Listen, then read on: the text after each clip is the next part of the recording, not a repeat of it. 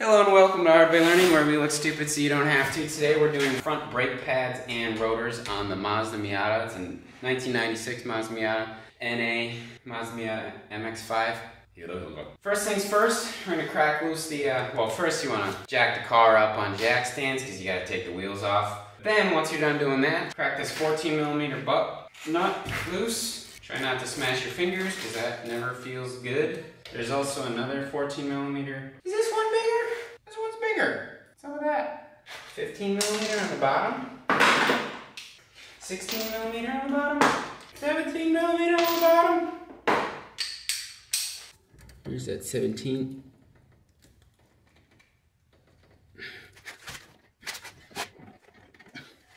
Jeez Louise. Alright, I'm gonna bust out the big gun. This is why it's nice to have tools. I don't know what kind of animal tightened that last. We probably want to keep that in. We'll get the pads out. So, just want this loose, but still in place. Take this 14mm out all the way on the top. That's your top slider. And then we can slide the caliper back to get at our pads. Just to move on our pads, get those out. And then we will undo the caliper completely. I'm gonna put the top slider back in at 14mm. Slider is free. Check the, okay, that's a lot smaller.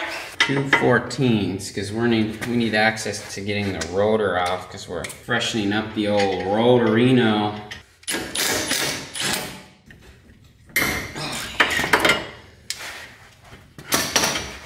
So removing the caliper itself, it's 214s. Alright, set that aside. Alright, I think this is just a nature's Loctite situation. So we should be able to give this rotor a couple taparooskies. Yeah, and she's free. So I didn't even need to take that little hubcap majagger out. Well, we'll leave it out just in case. I'm going with the rockauto special here, their performance package. All in was like $100 for brakes and pads and rotors all the way around. Heard good things about it. People doing track days with them, having no issues. Woo. I'll get our caliper back on. And that'll hold the rotor in place, sorta. Then I can put my pads down, I can put the rotor on, and then none of this junk will be in the way to get the piston compressed. So I'm taking off that 14 and that 17 slider, and then we'll put the 14 mounting brackets. And then we just have to remember this will go like this because the 17 was down towards the bottom. So we'll set that aside, put our rotor on, put this bolt through.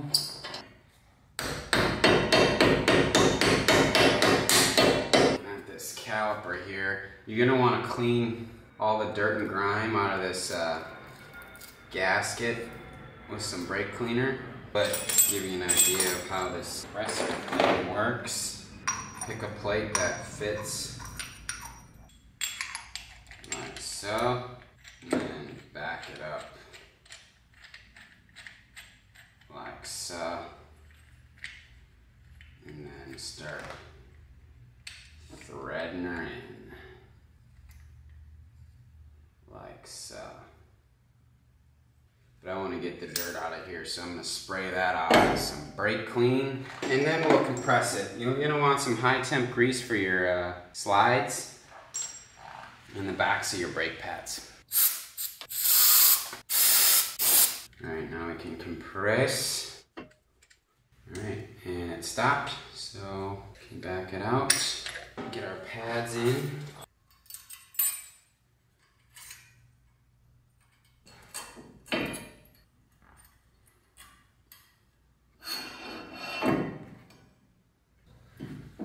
Like so, and like so.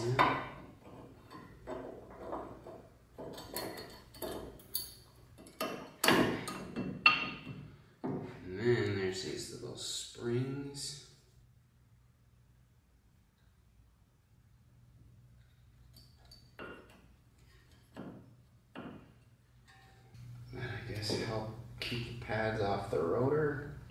And also just generally make assembly more challenging.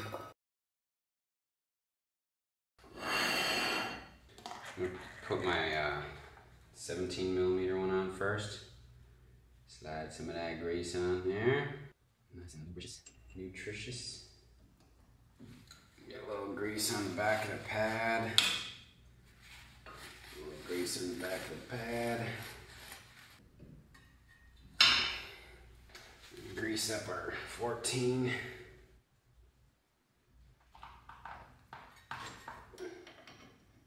Alright, so now everything's got some high temp grease. We've got a clean rotor. Torque everything down and then do the other side, and then I'm going to also do the rear.